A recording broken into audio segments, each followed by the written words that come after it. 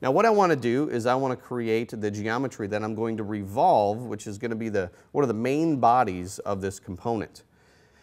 And if I take a look at the geometry here, many people would just kind of eyeball where they need to place this, and that's a big no-no when it comes to 3D geometry or 3D modeling. It's certainly something that I would not recommend. So what I want you to do is we're going to utilize the Project Geometry tool. Now the Project Geometry tool, you'll note that if I float my cursor over any one of these commands, an expanded help appears, which is really handy. So I'm accessing the help files without actually calling up the help. So projected geometry, what it does is it projects edges, vertices, or work features to your current sketch plane so that you can use those as references in the geometry that you're about to create. It's a really, really handy tool, and I probably use Project Geometry almost more than any other command that I use. So if I go up here and say, you know, I need to be able to reference both the top and bottom edges of my existing body. Because what I'm going to do is I'm going to call up the 3-point rectangle. Now if you take a look at the ribbon bar here, there's arrows next to certain commands. So you can see there's an arrow next to the arc, there's an arrow next to circle. Well, what those do is those give you access to different types of geometry creation tools. So here I need to create a 3-point rectangle. So I'll call up the 3-point rectangle, and I'm going to snap to the midpoint of both of those projected lines. You'll see that it turns green once I get to the middle of this, indicating that you are in fact on the midpoint. So I'll go ahead and snap midpoint to midpoint and give it my 3rd point, and you'll note the dynamic input while sketching prompt is available for me to take advantage of. And I'm going to go ahead and do that and say that I want this, the width of this particular piece of geometry to be 6 millimeters, tab through that, enter to execute the command, right click and choose done, and I've now completed the geometry that I'm going to revolve about itself. So I'll go ahead and right click and go to the home view. There's another way to access the home views. If you go to the view cube, there's a little home icon.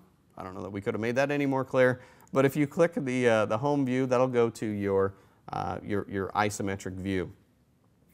So I'll go ahead and finish the sketch and click on the geometry, and you'll note that I now have an additional direct manipulation glyph here. So I have extrude, revolve, the addition of the hole command, because I couldn't have created a hole without any existing geometry, so that's why it didn't appear before. They're very contextual. All of these icons that we display for you, very contextual in nature. So here what I want to do is I want to go ahead and create a revolution. Now it's automatically picked up the profile because it was the only profile available in that sketch.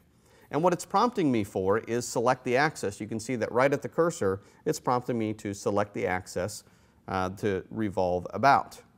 So I'll go ahead and click the axis that I want to revolve about. It is indeed a full revolution, and I'll go ahead and choose OK. All right, so my part's starting to take shape here, and you'll note that I'm now utilizing my, my space pilot to rotate around. So as you can see, real smooth rotations, something that I highly recommend if you're going to do a lot of 3D modeling, go ahead and invest in. Now I'm going to go ahead and create yet another extrusion, and it's again going to be on the XY plane. You can begin to see why I feel it's really important to get a good understanding and utilize your origin planes. So I'm going to use that plane as another sketch, rotate around here a little bit, maybe toggle to slice graphics. I'm going to project geometry just like I did before. I want to project that edge, maybe reorient myself to a front view. And I'm going to draw a circle right on the midpoint there, and this is going to be 6.5 millimeters in diameter.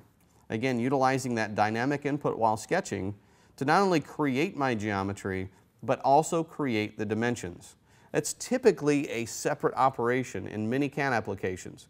And while I mention many CAD applications, one of the best pieces of advice I think I can give anybody that's new to any 3D CAD package, whether it's AutoCAD, whether it's Inventor, whether it's Revit, whether it's Max or Maya, or any of the other ones that are on the market. You'd be doing yourself a great favor if you take the time to understand how the application that you're using is communicating with you. And it's communicating with you in a number of different ways. One of the things that I've heard from people quite a bit is, you know, I used to use AutoCAD 3D, and I'm not necessarily used to modeling in 3D in, say, Max or Maya. Well, the reason for that is you're trying to make that application that you're currently using today work like the application that you either learned 3D on before, or one that you know, you'd had some exposure to. So what I would recommend is take a little bit of time to learn how to certainly navigate, zoom, pan, rotate, and also get a clue as to the way that it's communicating with you, and not try and make the application that you're using right now work the way, or expect it to work the way that it did in another application. You'll do yourself quite a favor in doing that. So, okay, off my soapbox. Right click, I'll go ahead and finish the sketch, and I'm going to go ahead and extrude this geometry. And this is going to be another symmetric extrude rather. And as you can see, I can kind of drag that up. I'm getting a nice preview. I'll drag that to 14.5 millimeter, or type in 14.5 millimeter, whatever you choose. And now I have the three main bodies, the main forms of my part, and I can begin to add some additional features to it.